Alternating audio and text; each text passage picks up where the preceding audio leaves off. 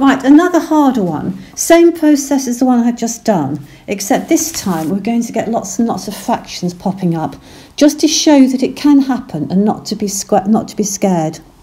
So we're going to complete the square with 2x squared plus 3x plus 5. Notice it's one of the trickier ones because we've got two lots of x squared, not just one. So I'm going to start with 2x squared plus 3x plus 5, and I have to take out a common factor of 2 because I need to have the coefficient of x squared equal to 1. So I'm going to divide everything by 2. So it's x squared plus 3 over 2x plus 5 over 2. Now, it's far better to leave these fractions top heavy. Don't write them as mixed numbers. Keep the 2 going. Don't lose it.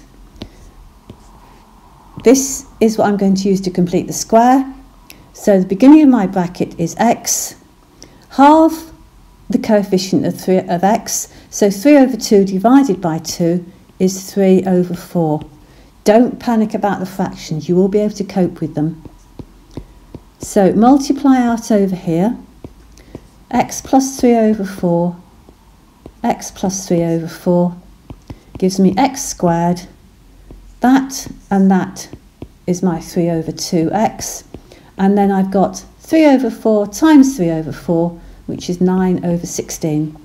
So I get rid of the 9 over 16 that I don't want, and I add in the 5 over 2, which I do want from up there.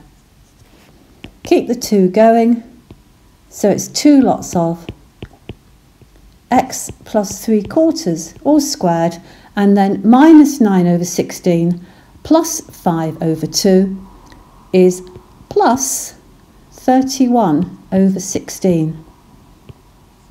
Now if you want to see how I did that, it's minus 9 over 16 plus 5 over 2. You need both denominators to be the same. So I'm going to multiply top and bottom here by 8. So it's minus 9 over 16 plus 40 over 16, which gives me 31 over 16. Again, you can leave it as it is. You can leave it like that. Or if I multiply the curly bracket, you get 2 lots of x plus 3/4 squared plus 31 over 8.